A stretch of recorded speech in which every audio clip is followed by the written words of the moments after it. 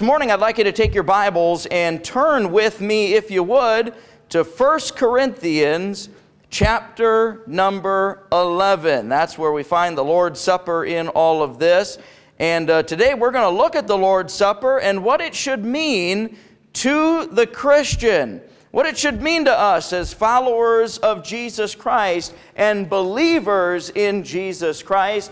What does this whole thing mean of communion and the Lord's Supper, or the Lord's table, and breaking of bread when we come together? Well, it should mean 5 things to us here this morning, and I'd like to point those out to you very quickly before we partake of the Lord's Supper. I want you to realize that in the Bible, the Lord's Supper is referred to as 4 different things. It's got 4 different names, but it ultimately all means the same thing.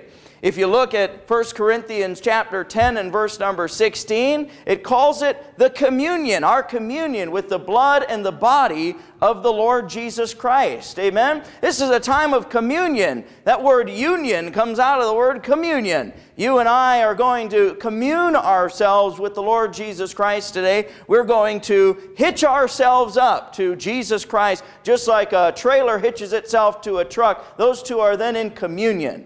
We also see the Bible calls it the breaking of bread. If you look at Acts chapter 20 and verse number 7, you see that it says there that they came together on the first day of the week to break bread together. That's referring to the Lord's Supper. We also see it's called in Matthew 26, verses 26 and 27, that it's also referred to as the giving of thanks. I find it interesting that God gives it that title as well. Let's not forget as we come together to partake of the Lord's Supper here this morning that we are giving thanks to Jesus Christ for what He did on the cross of Calvary. Amen? We're giving thanks to Him. We're saying, Lord, thank you for what you did. Boy, I'll tell you something.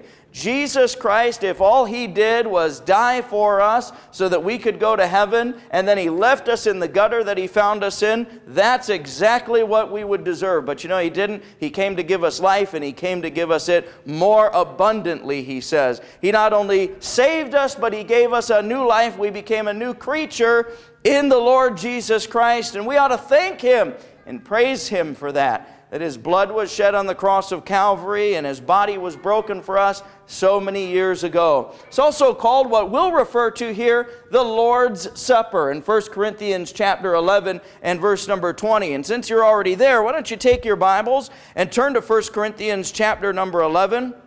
And I want you to realize here in verse number 17 it says this: Now in this that I declare unto you, I praise you not that ye come together, not for the better, but for the worse. This is actually a passage of Scripture where the Apostle Paul is chastening the church of Corinth for their carnal ways.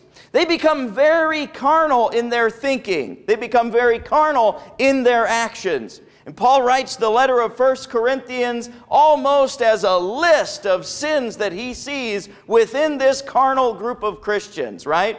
And he lists all kinds of things that are happening. There's fornication going on in this church. There's division in this church. And one of the things that he sees that's wrong with them is the way that they're partaking of the Lord's Supper. So we know that Paul took time to write this and add this to his list of carnal concerns that he had for the church of Corinth. We know that this must be a very serious and sober thing that should be taken by the church if Paul's willing to write a letter of correction about this whole thing. You have to understand the church of Corinth, they were babes in Christ. That was their problem. They were immature Christians. Amen. It's a good thing every once in a while to take your Bible and turn to 1 Corinthians and read the book of 1 Corinthians, because that is a picture of an immature Christian.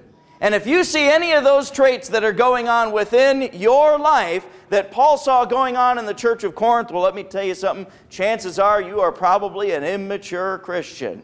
Amen? Immature Christian. He says in verse number 18, For first of all, when ye come together in the church, I hear that there be divisions among you, and I partly believe it. Look at what he says in verse number 19. I find this interesting. He says, For there must also there must be also heresies among you, that they which are approved may be manifest among you. This is an interesting way that he writes this.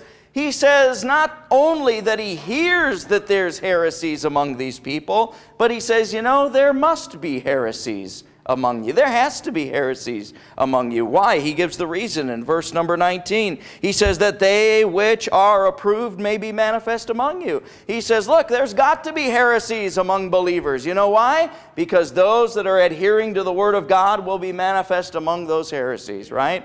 And so he goes on and points that out. So we see division here. We see heresies here. We see all kinds of things happening. Look at verse number 20. When ye come together, therefore, into one place, it is not to eat the Lord's Supper. There's our fourth and final title to this whole thing today, the fourth and final label that God gives to what we're going to be doing today. Verse number 21, for at eating everyone taketh before other his own supper, and one is hungry and another is drunk. And he says, you guys are all coming together to feed your bellies. That's what you're doing with the Lord's Supper. And he says, that's not what the Lord's Supper is about. The Lord's Supper is about glorifying Jesus Christ. Amen. The Lord's Supper is about remembering what Christ did for us, not filling our bellies for carnal satisfaction.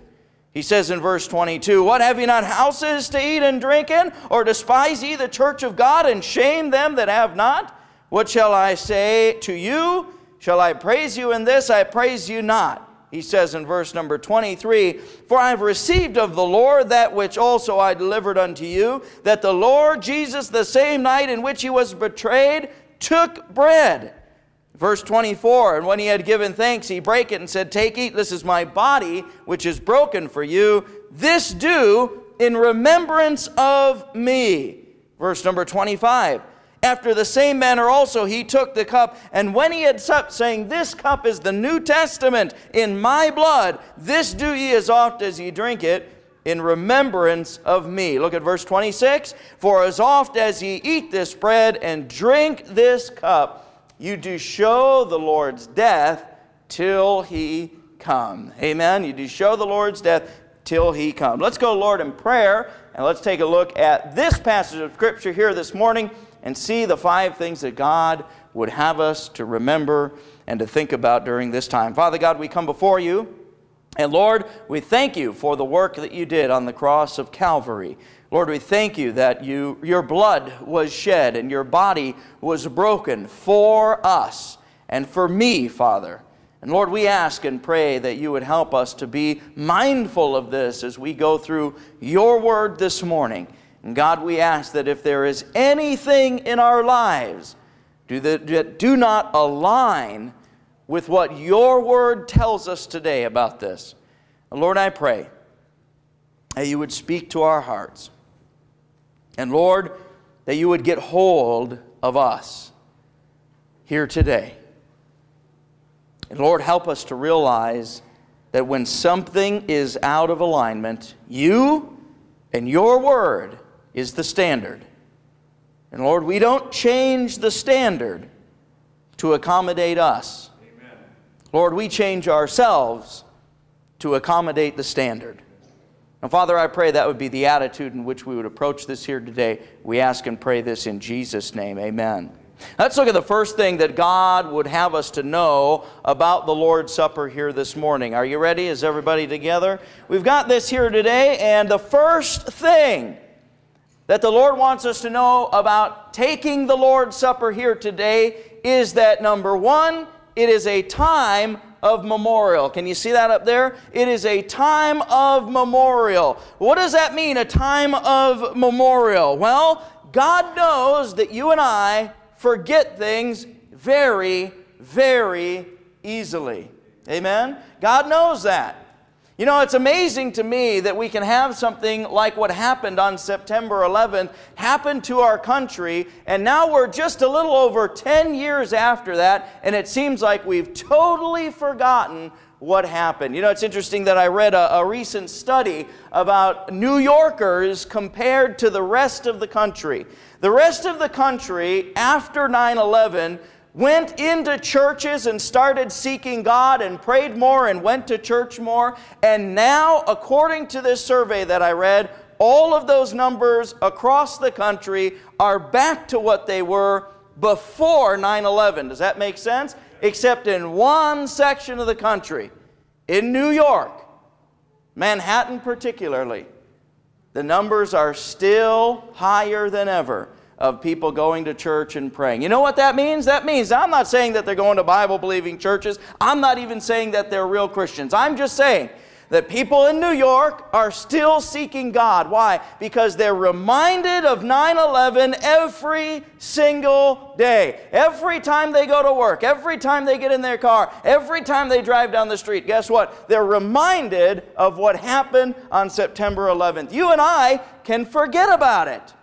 And so often, and so many people in our country have forgotten about it. Turn to Isaiah chapter 17 with me here this morning. Isaiah chapter 17. And I want you to look, that is not a problem that is common to Americans. It is a problem that is common to humans and to humankind. Look at what it says in Isaiah chapter 17. It says this in verse number 10. It says, "Because thou hast forgotten the God of thy salvation." I want you to realize that forgetting what God has done for us is not something that just happens to American Christians. Amen. It's not something that just happens to Europeans. It is something that has happened to God's people since the beginning of time. That's why, since we can remember and since we have record of history in the Bible, we see God setting up memorials. Amen? God setting up memorials so that we will not forget. Amen. When the children of Israel passed through the Jordan River, God said, "Take 12 stones and set them up so that you're always reminded that I'm the one who brought you into the promised land." Amen? He says, set up those memorials. Don't forget about what I did for you. The Bible says that the Passover is a memorial. He says, I want you to celebrate the Passover so that you remember me bringing you out of Egypt. And I'll tell you something. There are Jews to this day who celebrate Passover, and that's what they remember during that time, is how God miraculously delivered them out of Egypt. Are you with me? Why? It's a memorial. God knows that people forget. And He says, don't forget. Don't forget how I brought you out of Egypt. Don't forget how I brought you into the promised land. The Bible even tells us that the first 5 books of the Bible, the Pentateuch, were written as a memorial so that people would not forget. Amen. And God says here in verse number 10, because thou hast forgotten the God of thy salvation, and hast not been mindful of the rock of thy strength, therefore shalt thou plant pleasant plants, and shall set it with strange slips.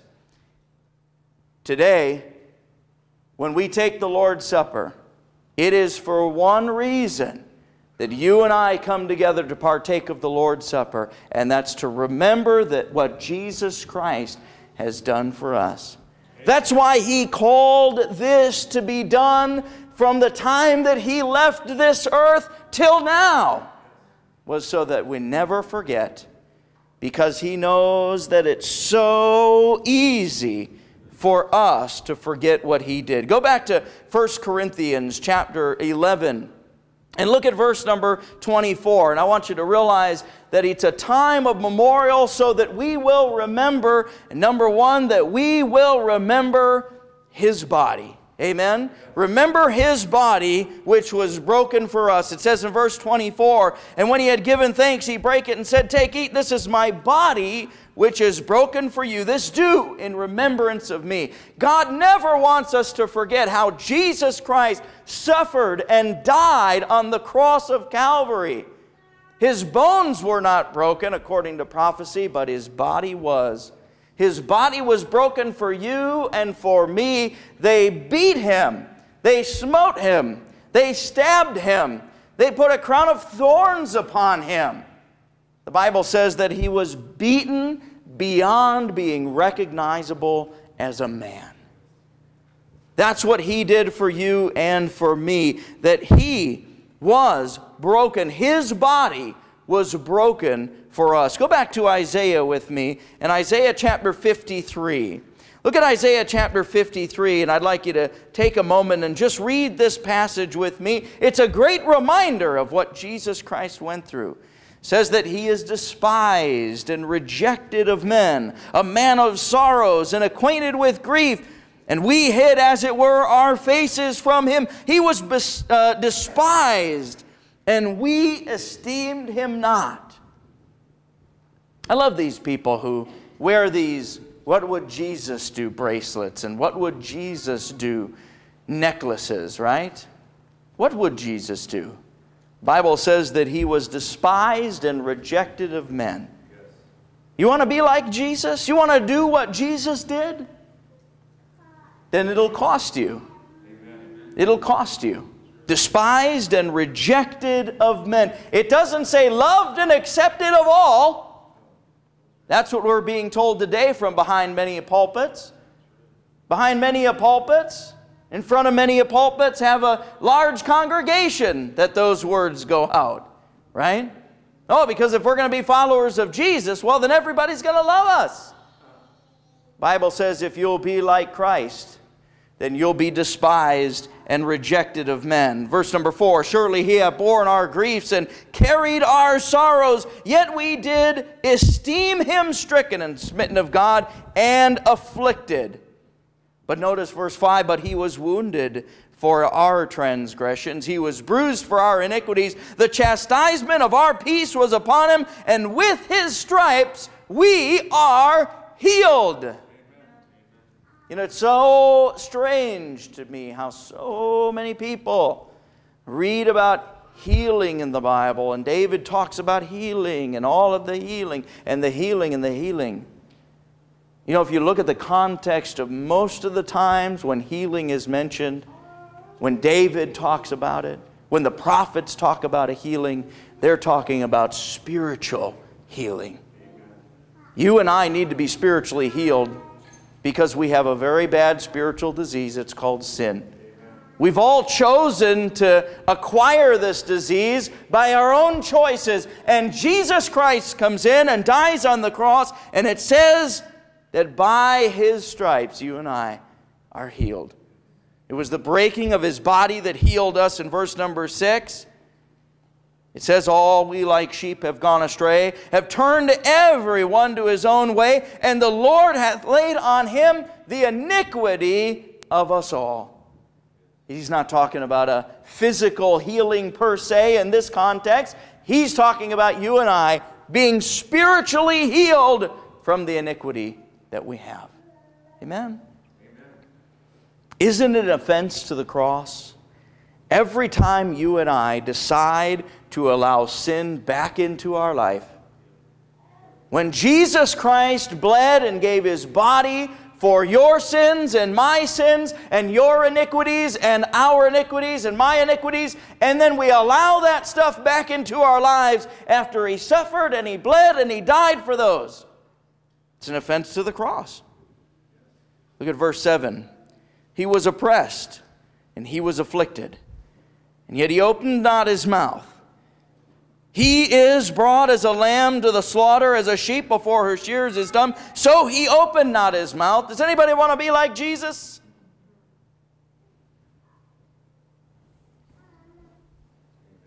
He was taken from prison and from judgment.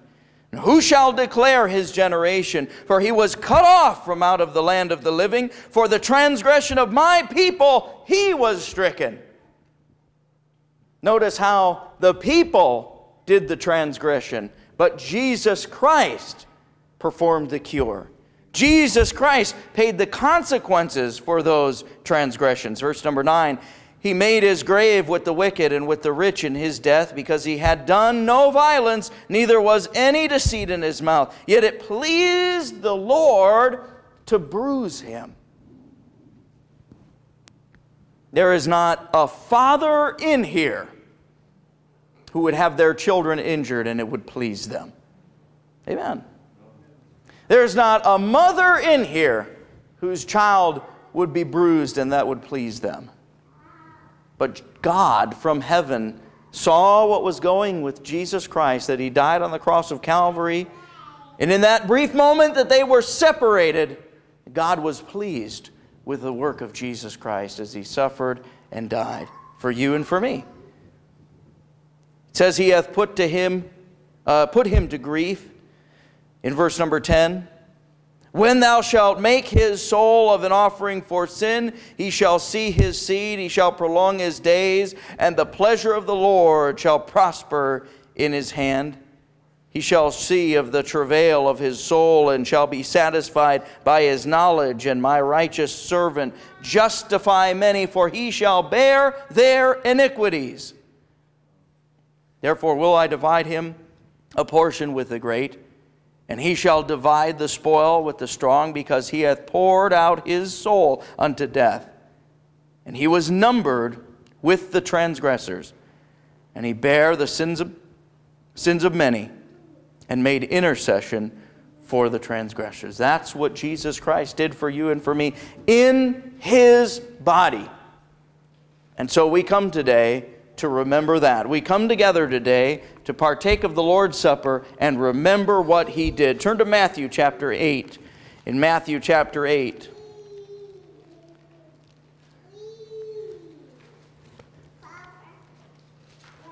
Matthew chapter 8, and look at verse number 17. That it might be fulfilled which was spoken by Isaiah the prophet, saying, Himself took our infirmities and bare our sicknesses. Amen. All of those things that caused us to be sick, all of those things that caused us to be spiritually ill, the Bible says were placed upon Jesus Christ on the cross of Calvary, and He bare them all. All of them. Amen. And He bare them all. It's a rare occurrence that somebody actually bleeds blood and water. As Jesus Christ was hanging on the cross of Calvary, the Roman soldiers took the spear and stuck it into the side of Christ. The Bible describes that blood and water flowed out of His side. Physicians only will know one occurrence in which that can happen, where blood and water would flow out of somebody, and that is the occurrence in which someone's heart literally explodes within their body.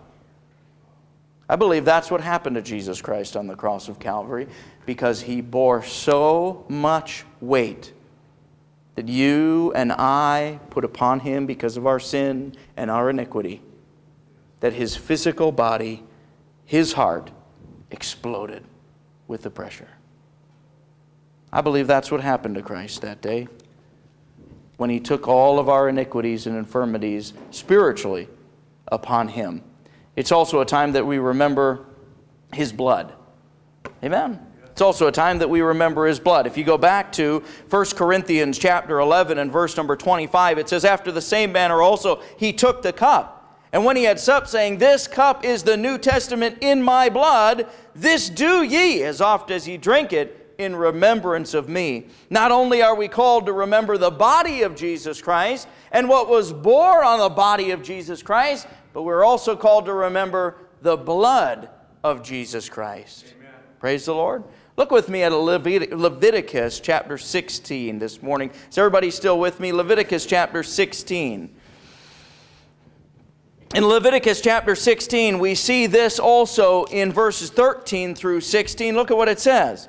It says, and he shall put the incense upon the fire before the Lord, that the cloud of incense may cover the mercy seat that is upon the testimony, that he die not. And he shall take of the blood of the bullock and sprinkle it with his finger upon the mercy seat. Eastward and before the mercy seat shall he sprinkle the blood with his finger 7 times, the Bible says. Then shall he kill the goat of the sin offering that is for the people, and bring his blood within the veil, and do with that blood as he did with the blood of the bullock, and sprinkle it upon the mercy seat before the mercy seat. And he shall make atonement for the holy place because of the uncleanness of the children of Israel, and because of their transgressions in all their sins. And so shall he do for the tabernacle of the congregation that remaineth among them in the midst of their uncleanness. The Bible describes what you and I have just read here as a picture of what is really taking place in heaven. All of those things that we read about in the Old Testament, the tabernacle and the priests and the temple and all of those furniture that was in there, all of those things were simply a shadow, a picture of things that were really happening in glory. Amen. Look at Hebrews with me in Hebrews chapter 9. In Hebrews chapter 9, we see that God describes this all taking place in great detail. He says in verse number 9, chapter number 9 and verse number 6, "Now when these things were thus ordained, the priest went always into the first tabernacle, accomplishing the service of God. But into the second went the high priest alone, once every year, not without blood, which he offered for himself and for the heirs of the people." This is what we just read. The Holy Ghost, this signifying that the way into the holiest of all was not yet made manifest, while as the first tabernacle was yet standing. Look at verse 9, "which was a figure." Amen. The Old Testament tabernacle, the Old Testament temple, wasn't the actual event, wasn't the actual action. It was a figure, it was a shadow of things that would take place in glory. Amen? He says, "which was a figure for the time then present, in which were offered both gifts and sacrifices that could not make him that did the service perfect, as pertaining to the conscience, which stood only in meats and drinks, and diverse washings and carnal ordinances imposed on them until the time of Reformation. But Christ, being come, and high priest of good things to come, by a greater and more perfect tabernacle, not made with hands," that is to say, not this building. See, the tabernacle and the temple in glory wasn't made with hands. It was made by God. Verse number 12, "neither by the blood of goats and calves, but by his own blood he entered in once into the holy place, having obtained eternal redemption for us. For if the blood of bulls and of goats and the ashes of an heifer sprinkling the unclean sanctifieth, to them purify the flesh." Look at verse 14, "how much more shall the blood of Christ, who through the eternal Spirit offered himself without spot to God, purge your conscience from dead works to serve the living God." Amen. You know what he's saying to the Hebrews here? He's saying to them, purge yourself of all of these carnal ordinances that you are performing. Amen. They are dead works. They were just a picture of what really needed to happen. And what really needed to happen was Jesus Christ, after he died on the cross of Calvary, took his own blood, went into the holy place in glory, and sprinkled it 7 times on the real mercy seat. Not the shadow, not the picture, but the real mercy seat, not made with hands. And sprinkled it 7 times. And atoned for the transgressions of all the people. There's power in his blood. Amen. There's power in his blood. And we remember that today. We remember his body, how it was bruised for us. We remember how it was broken for us. We remember the work of blood. That's why when Mary saw Jesus Christ, what's the first thing Jesus says to Mary? "Touch me not." Because by the time that that sacrifice was to go before the mercy seat, it was not to be touched by anybody but the high priest. And so as he appears before Mary in the New Testament, he says to Mary, the first thing is, don't touch me. Don't touch me. He says, for I have not yet ascended to my Father. I have not yet sprinkled the mercy seat with my blood. Don't touch me. Amen. Amen. Jesus Christ was the real sacrifice. The temple and the tabernacle and the Ark of the Covenant, all of those things. Look, you can find the Ark of the Covenant if you like. You can search for the Ark of the Covenant if you like. And there are many people who think that they know where it is. And that's all fine and dandy, but always remember that that is not the real Ark of the Covenant. That the mercy seat on top of the Ark of the Covenant is not the real mercy seat. The real mercy seat is in heaven. Had been sprinkled with the blood of Jesus Christ. It's just a picture. And we remember that today. Not only is it a time of memorial, but it's a time of declaration. It's a time of declaration. Amen? We declare. Look at 1 Corinthians again. 1 Corinthians chapter 11. And look at verse number 26. He says, for as oft as ye eat this bread and drink this cup, what do? You do show the Lord's death till He come. Listen, when you show something, you're declaring it. Amen.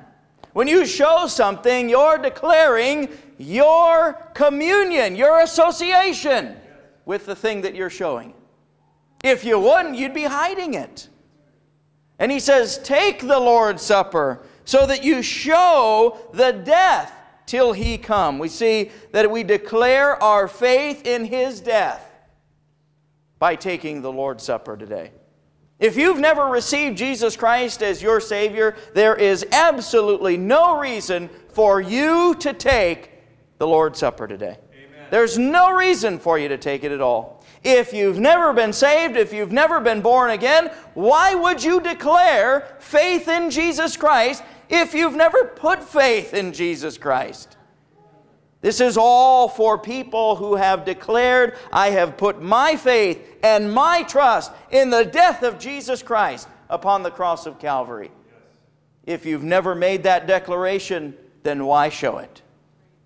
It makes no sense. This is for people who have put their faith and their trust in the death of Jesus Christ on the cross of Calvary. We see that here is mentioned in verse 26, for as oft as ye eat this bread and drink this cup, ye do show the Lord's death. Amen. Over and over and over as we come together to take the Lord's Supper, we're showing that Jesus Christ died for our sins and that we are making a declaration of faith in His death. Amen. Not only that, but we declare our faith in His resurrection. Amen. We declare our faith in His resurrection. Now you know as well as I that the death and burial of Jesus Christ is 2/3 the gospel. The resurrection is 1/3 of the gospel.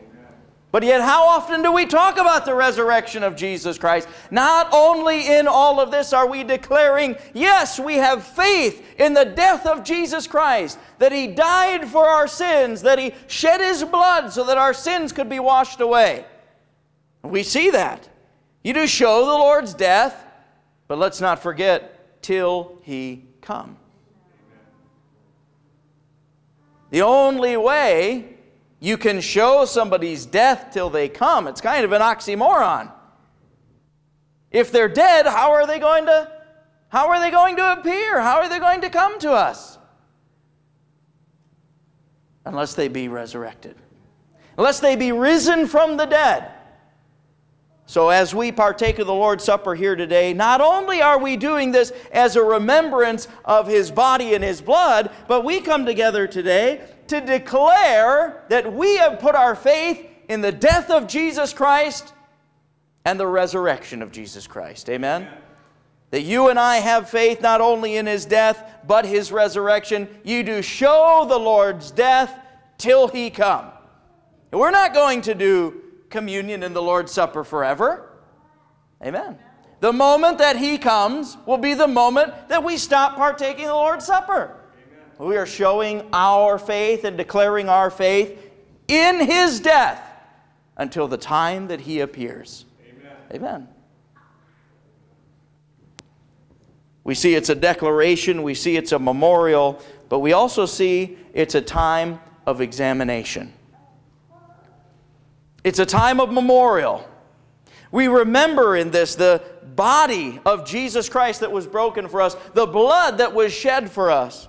It's a time of declaration where you and I are declaring to everybody here our faith in His death and our faith in His resurrection. But not only that, but it's a time of examination. Look at what it says in 1 Corinthians chapter 11 and verse number 28. But let a man examine himself, and so let him eat of that bread and drink of that cup. Look at verse 29. For he that eateth and drinketh unworthily eateth and drinketh damnation to himself, not discerning the Lord's body. Amen. He says in verse 30, for this cause many are weak and sickly among you, and many sleep. Amen. He says this is a serious thing. If you take the Lord's Supper unworthily, what happens? Paul says, well, in your church, the church of Corinth, there are many who are sick and many sleep because they did not discern the Lord's body. They didn't take it seriously. Examine yourself today. Examine yourself. Look at what it says in verse 27. Wherefore whosoever shall eat this bread and drink this cup of the Lord unworthily shall be guilty of the body and blood of the Lord. How do we take it unworthily? What is taking the Lord's Supper unworthily? Verse 28, but let a man examine himself. If you don't examine yourself, you are not taking the Lord's Supper worthily. You're taking it unworthily. Every one of us are called to examine ourselves in all of this. And let me put this out there for you. I think first of all, we should examine whether we are in the faith. Amen. Whether we are in the faith.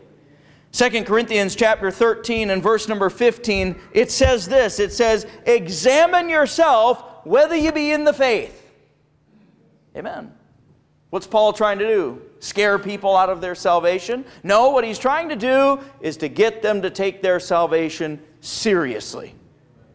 Are you sure that you have been born again? Are you sure? What is your testimony? Does your testimony look like the testimony of those found in Scripture? Was there a time and a place in which you called upon the name of the Lord to be saved? Amen. Was there a time and a place when you turned from what you were doing to follow Jesus Christ? Amen. The Bible says that Peter left his nets and followed Christ. Jesus walks up to Peter and says, follow me and I will make you fishers of men. Amen. Follow me. But in order to follow me, you're going to have to fish for something different. Amen? Amen? Today we think that we can go on about our lives, that nothing's going to change in our lives, right? That we can keep doing the things we used to do and talking the way that we used to talk, right? Watching the things that we used to watch, and it's not going to bother us. If you're saved and you really came to Christ, it should bother you. Your conscience has been awoken. And it should bother you.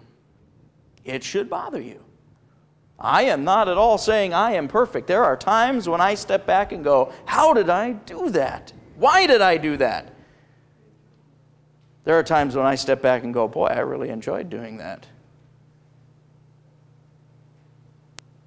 But the difference between me and somebody who's not saved is that my conscience bothers me afterward. Amen. Amen. There are times when I walk away from a conversation, I say, why did I say that? And my conscience bothers me until I get it right. Amen? That's the difference. It's not the same old, same old. If you're saved and you examine yourself whether you're in the faith, how does your testimony of salvation align with the testimony of salvation of Stephen and Paul or Saul and Peter and Cornelius and all of those who were saved in the New Testament? Has there been a place when you called upon the name of Jesus Christ and, I'm going to put an and in there if you don't mind, and your life was changed? There are plenty of people who call upon the name of Jesus. There are plenty of people who claim to have a born-again experience, but their life doesn't change. Paul says to the church of Corinth, when a man is in Christ, the old things are passed away. Behold, all things have become new. I'm not saying that we don't struggle with the same old things that we used to struggle with. I struggle with the same things I struggled with before I was saved. But the Spirit of God is there to convict me. And my conscience is there to bother me. Amen. Are you still doing the same things that you were doing before you got saved? You should examine whether you're in the faith. Amen. I'm not trying to scare you out of your salvation, but I'm trying to get you to look at this with fear and trembling. That's why Paul says, work out your salvation with fear and trembling. You better make sure that your testimony is a real testimony, because I'll tell you something, we live in a day and age when we have a 1, 2, 3, repeat after me salvation. And we have a flip over a new leaf. Oh, I'm saved. Instead of people coming to Christ and their lives being transformed. I question a salvation that does not result in a transformed life. I question it. Amen. I don't take them at their word. Sorry, Joel Osteen, who said the very thing. Well, he said he's saved, so I'll take him at his word. Oh, no. Well, you show me in the Bible where the Bible tells us that we're supposed to take people at their word. Never. Amen. Never. It says, try the spirits. It says, what? By their fruits you shall know them. Are you saved? Are you truly saved? Or have you been born again? Has your born again experience resulted in a transformed life? Are we in the life? We examine ourselves whether we're in the faith. We examine ourselves, are we in the life? What do I mean by that? The life of Jesus Christ. Look at chapter 5. Jump over to 2 Corinthians chapter 5 as we move along here. 2 Corinthians chapter 5. Look what it says in verse number 14. It says, for the love of Christ constraineth us, because we thus judge that if one died for all, then we're all dead. And that he died for all, that they which live should not henceforth live unto themselves, but unto him which died for them and rose again. What does he say? He says, if you really love Jesus, you have a constrained life. Amen. If you really love Jesus, there are things that you will not do because of your love and affection for your Savior. Right? The love of Christ constrains us. What does the word constrain means? It means to hold back. It means to stop. Does the love of Christ constrain you? Does it stop you? Or are you living your life the way you want to live it? Or are you living in His life the way He wants you to live it? Amen. Examine yourself this morning. Are you in the faith? If you are and you say, yes, I've had a born-again experience, I've trusted Christ as my personal Savior, and it's resulted in a transformed life. I'm different in my thinking. I'm different in my being. I'm a new creature, if that's the case. Are you in His life? Are you living your life or are you living His life? It's very easy for even people to have had a born-again experience, a true born-again experience, slip back into what they were doing. That's what the Bible calls backsliding. Amen? Where are you? Are you in the faith? If you are in the faith, are you in the life? The life that Jesus Christ called you to live. He even said to His own disciples, if you love me, you'll keep my commandments. Amen? Where are you? In the faith? In the life that He called you to live? Galatians chapter 2 and verse number 20 says, I live this life, yet not I, but Christ liveth in me. And the things that I do not because of me, but I do because Christ lives through me. Amen. That's living the life Christ wants you to live. When you're at the crossroad of temptation, do you choose His way or do you choose your way? The way that's pleasing to you, the way that's pleasing to your flesh, the way that seems to make sense to you, or do you choose His way? If there's a continual pattern in your life of choosing your way, then I got news for you. You're not living His life. You're living your life. Are you in the life? The life that He called you to live. It's a communion. It's a communion. We already looked at this in 1 Corinthians chapter 10 and verse number 16. If you go there, you can see that here quickly with me. In chapter 10 and verse number 16, it says, the cup of blessing which we bless, is it not the communion of the blood of Christ? The bread which we break, is it not the communion of the body of Christ? We see that it's a communion with the blood of Jesus Christ. Not only that, but it's a communion with the body of Christ. Let me share something with you, that when we commune with somebody, it means that we hook our trailer up to their truck. It means that we go where they go. It means that we turn where they turn. It means when they go down a bumpy road, we go down a bumpy road. When we commune with the blood and body of Jesus Christ, it doesn't just mean to identify with it. It means that if Jesus Christ was persecuted, we ought to be persecuted. Amen. It means that if Jesus Christ suffered, we ought to suffer. Amen?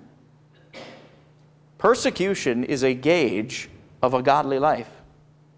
If your persecution gauge is high, guess what? Chances are you're living a godly life. The Bible says, yea, all that live godly in Christ Jesus shall suffer persecution. If you're living godly, the Bible says you'll suffer persecution. You cannot live godly without suffering persecution. Amen. And I got news for you. We are entering into a day and age that's been repeated by history since the beginning of time. Amen. Our culture and our country is beginning to persecute Christians. And we've never known that before. You and I are at the dawn of a new era. Amen. We are just entering into an entirely new era, and that is the era of Christians being persecuted for what they believe in. Amen. I'm telling you that as I've been following this, with this whole homosexual movement and all of these things, it is opening the door for you and I, because of what we believe in the Bible, to be persecuted by others. And let me tell you that it always starts out political. And political persecution always turns to economic persecution.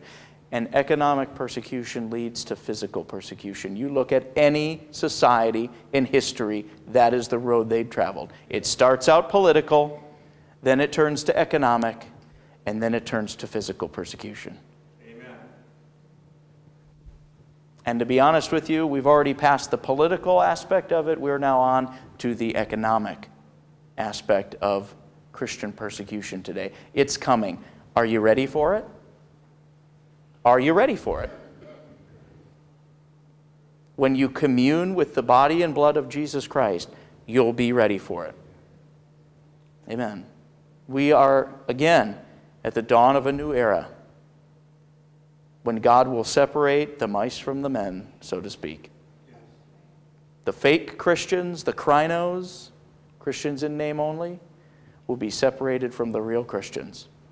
And we'll find out real quickly. Amen. The only way you'll be able to endure persecution is to be identified with the body and the blood of Jesus Christ. Here's the last thing. Unification.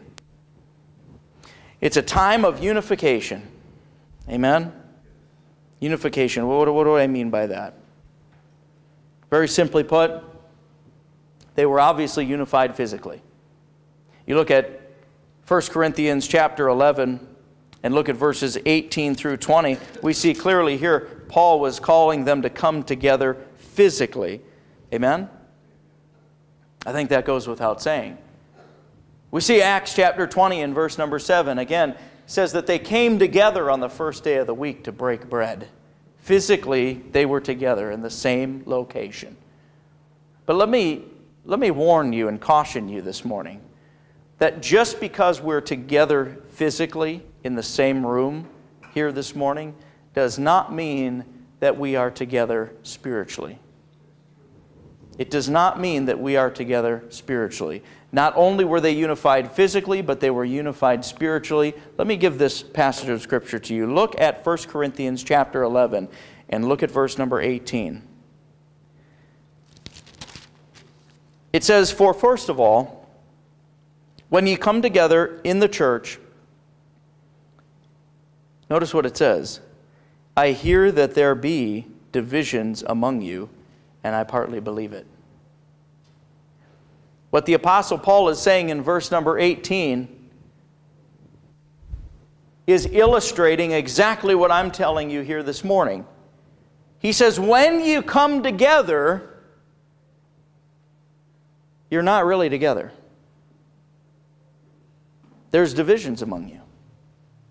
He says you can come together physically, but even if you come together spiritually, I know that there are, or physically, there are spiritual divisions among you. Amen. He says, I don't want you to come together only physically. It's not a call for us just to congregate together. It's a call for us to come together spiritually. Amen. He says in verse number 19, "For there must also be heresies among you, that they which are approved may be manifested among you." Verse number 20, "When ye come together, therefore, into one place, this is not to eat the Lord's Supper." Again, he talks about this physical coming together, but let me tell you, we see this in Acts chapter 2 and verse number 41. Look with me there.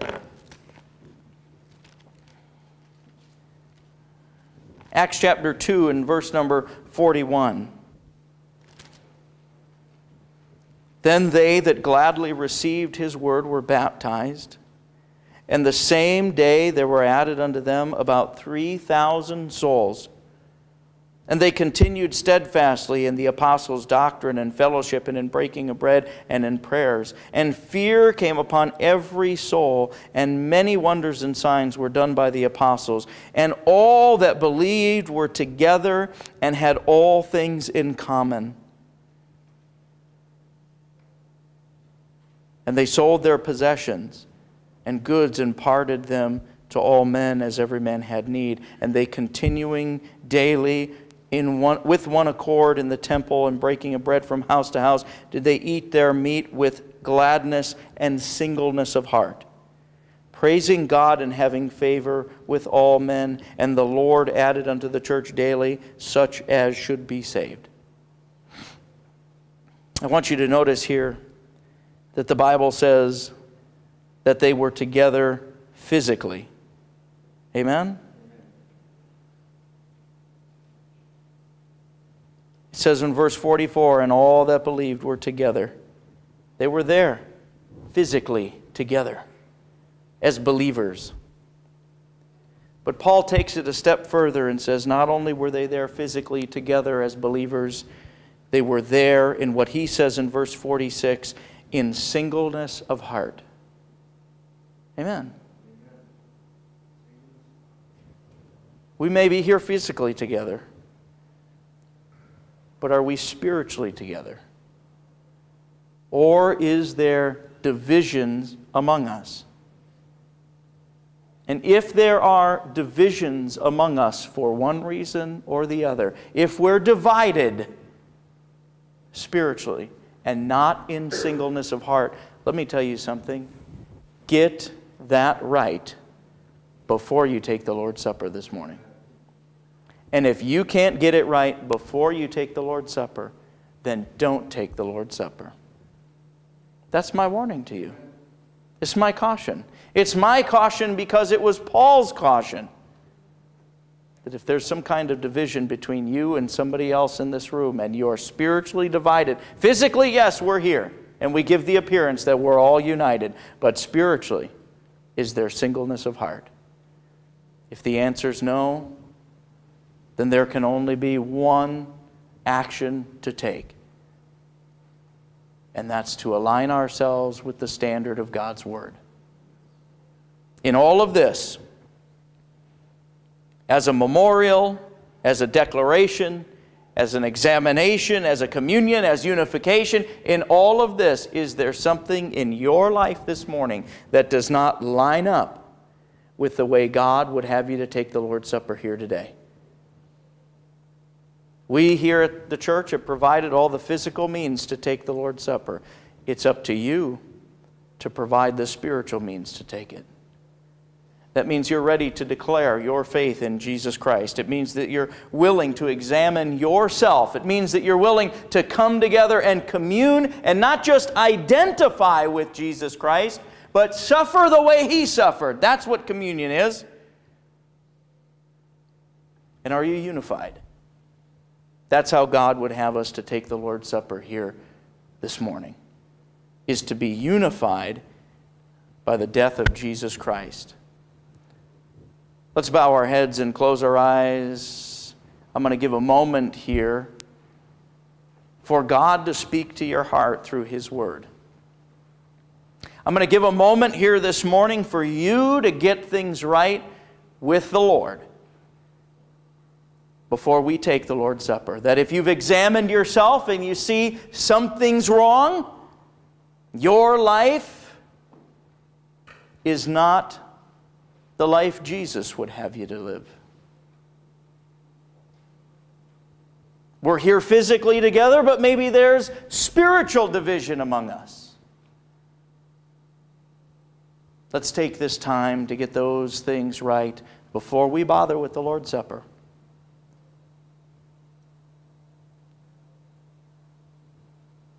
How can we express our love and thankfulness to Jesus Christ who bled and died for us? How can we express that love when we're not willing to be constrained? When we're not willing to keep His commandments? That love constrains us. That love causes us to obey Him. Is there something in your life that the Holy Spirit is speaking to you about this morning, urging you, get it right? Get it right. God's not waiting to punish you. He's waiting to help you and forgive you. Get it right. If there's somebody here today who there's division against, why don't you get it right with them?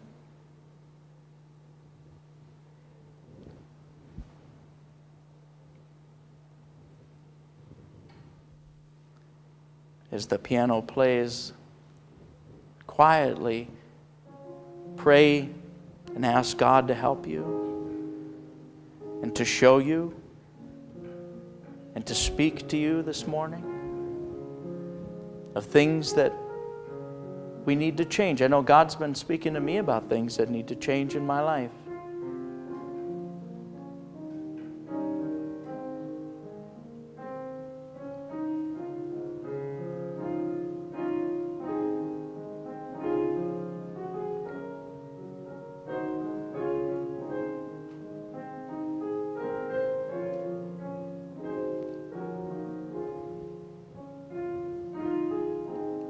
There was a man who lived on a mountain.